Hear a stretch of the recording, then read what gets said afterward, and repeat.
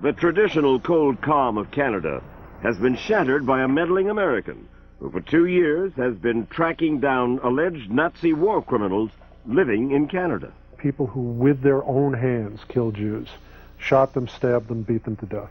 It's a remarkable story that somebody can walk across the border and find war criminals that our Royal Canadian Mounted Police have been unable to find for 50 years. Only now, a full half-century after the end of World War II, are we beginning to learn the truth about some bitter realities hidden from public view back then.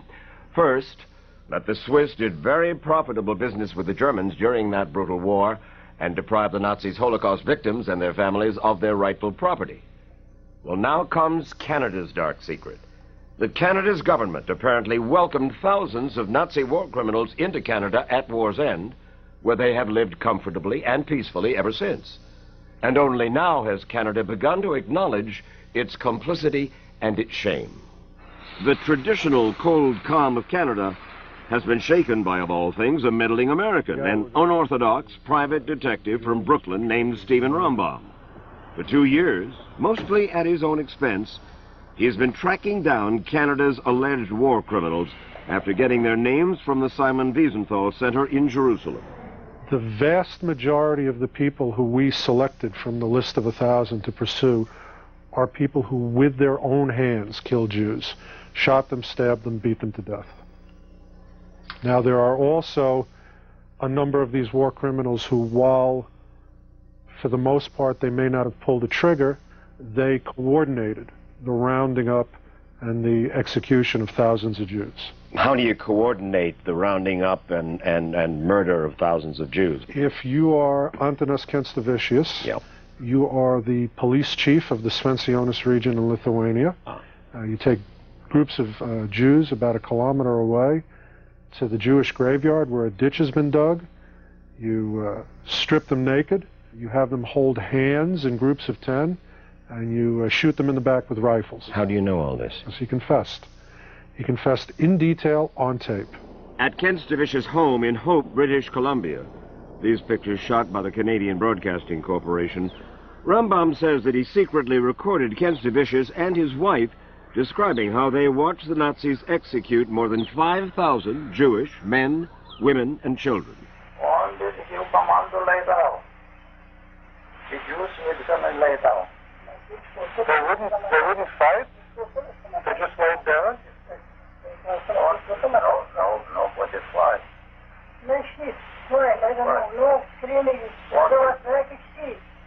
Und wenn sie kamen zu uns, dann ist die Kommando, die Games, and they fall down. Sometimes they eat folks, and they fall in the ditch. And very matter-of-factly, he's detailing these murders.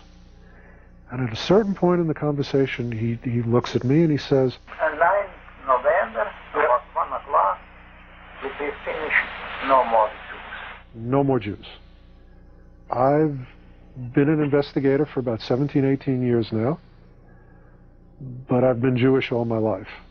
What was your cover? I mean, you didn't come in and say, I am a private investigator and I'm going Right. trying to find Nazi war criminals. I didn't say, I'm Steve Rambam, Jewish guy from New York. Would you care to chat with me about all the Jews you killed? Yeah. What I did say was I'm Salvatore Romano, and I'm a professor from St. Paul's University of the Americas. We had established St. Paul's University of the Americas. Where's that? Belmont-Belize. I am the faculty, the alumni, and the current student body of that university. A non-existent university, and you would say... I'd show them ID. I would tell them that I was writing my doctoral thesis. And with his phony university sweatshirt, plus an engaging manner, Rambam says that he got many of his suspects to confirm just which units they served in during the war. Rambam was given most of his Nazi names by Ephraim Zurov, who's been tracking war criminals for years at the Simon Wiesenthal Center in Jerusalem. Zurov says the Nazis who migrated to Canada were mainly from Eastern Europe, where early in the war they roamed the countryside, murdering Jews. And he alleges that hundreds of these killers are still alive and well in Canada. We're talking basically about Lithuanians, Latvians, Ukrainians, who simply were collaborators. In those areas, most of the Jews were murdered by the locals. They weren't shipped off to death camps in many cases. These were people who were murdered on the spot. They had infamous murder squads. These are units that almost on a daily level carried out the murder of innocent civilians, day in and day out. And there's no question that without their active, willing, and zealous collaboration, the Nazis could never have possibly murdered as many Jews as they did. After World War II came the Cold War, and Canada was worried about communists. The Nazis had fought the communists, so Nazis, even war criminals apparently, had an easy time emigrating to Canada. This, according to Canada's York University history professor, Irving Abella. We know that one of the ways of getting into the country of Canada during this period was by showing the SS tattoo. This proved that you were an anti-communist. And what was the chore of the SS? The SS was obviously charged with the responsibility of murdering Jews. So there was no question that these were war criminals. Bernard Farber, director of the Canadian Jewish Congress, says once the killers made it to Canada, the government, in effect, let them live there happily ever after. The fact is, Mr. Wallace, the Canadian government never really appeared to give a damn about prosecuting Nazi war criminals, going after them, finding them. They were not interested in it. They had no compunction to just say, forget it, this is not something that we want to get involved. Are you embarrassed about the fact that it was an American private investigator who finally said to the Canadian community, not just the Jewish community, but to the Canadian community, hey, you people are harboring war criminals and you've been doing it for half a century? Well, frankly, it is embarrassing for everybody. It's embarrassing for the Canadian government. It's embarrassing for the Jewish community. Why didn't we think of it? It was too simple. How did you locate these people? I'm sorry to say that we found about a third of them by looking in the phone book. These are people who are not hiding. You mean they're using the names that they had in Latvia, Lithuania, Ukraine? Quite right. They immigrated to Canada under their real names. They listed their names in the phone book. They bought homes under their own names. It's a remarkable story that somebody can walk across the border with a telephone book and a list and find war criminals that our Royal Canadian Mounted Police have been unable to find for 50 years. Fact is, for most of that time, Canada wasn't even trying to find them. John Sims, the Canadian justice official in charge of prosecuting war criminals, admitted that his government simply was not interested. It's true that Canada did virtually nothing for decades after the Nuremberg trials. Why? I can't really say. I'm not a historian, and I'm going to leave it to the historians in your country and mine to debate that. Historian Irving Abella says he got the answer from Pierre Trudeau, who was for 15 years Canada's Prime Minister. He said the reason that he and his government did not go after war criminals, and they had been lobbied by us extensively, was because they were afraid of exacerbating relationships between Jews and Eastern European ethnic communities, that we were bringing old country battles into Canada. And so he didn't do anything, and he admitted it quite openly. But finally, 10 years ago, after a national commission confirmed that Canada was still home for hundreds of war criminals, the Canadians did undertake to prosecute 5 of them. But so long after the war, with evidence hard to come by, they couldn't get convictions. So now Canada is trying to do what the U.S. has done, deport them. The United States has deported more than 50 Nazis, but in 50 years, Canada has deported just 1. This year, John Sims hopes to deport 12 more.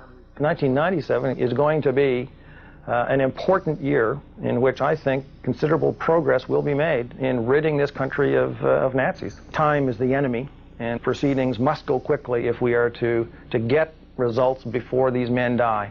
But just 11 days ago, the man Steve Rambam taped, Anatas Kenstavicius, died at the age of 90. The government had planned to use Rambam's audio tape in court.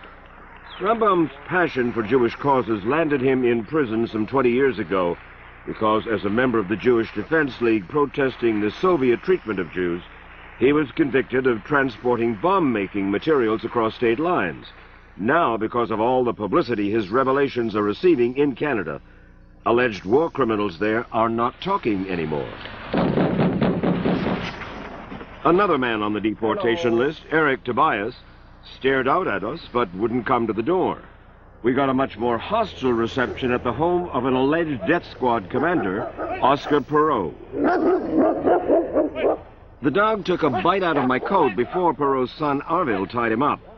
Jewish leaders claim they have eyewitness testimony and other documents that prove Perot led a Latvian murder squad. Perot calls that communist propaganda. So far, at least, he is not on the deportation list.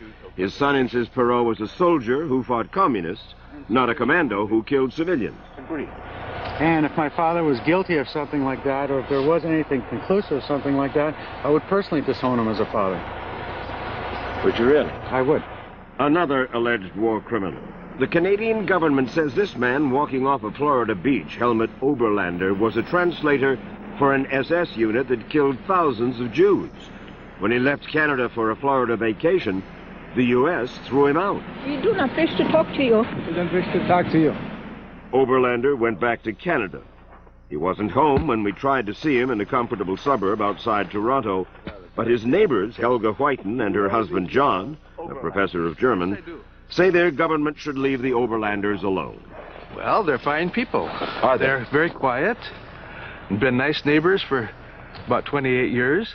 So nice that the Whitens don't believe Oberlander could really be a war criminal.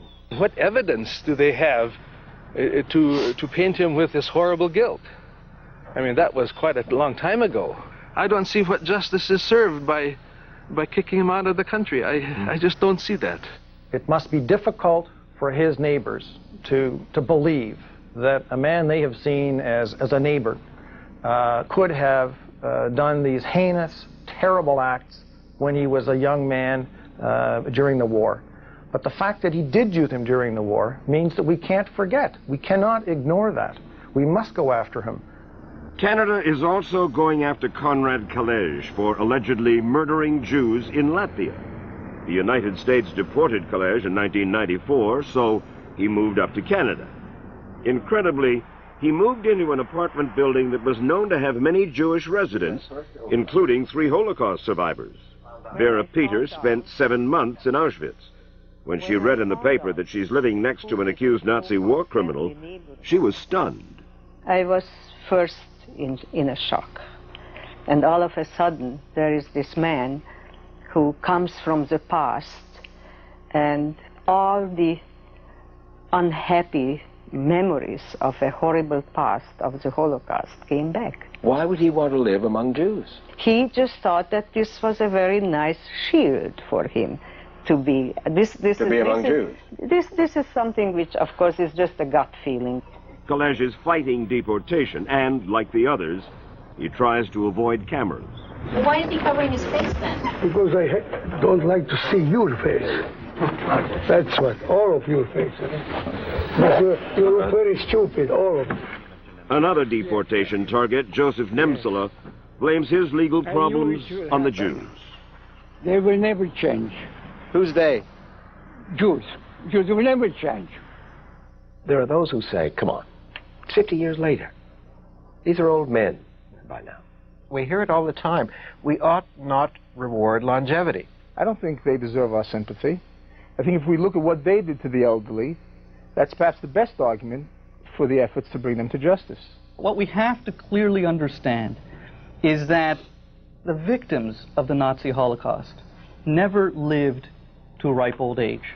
But if the allegations are true, the victimizers still living in Canada have made it into their 70s, 80s, and 90s, many without even bothering to change their names. These people aren't afraid. They made the right choice. They came to Canada.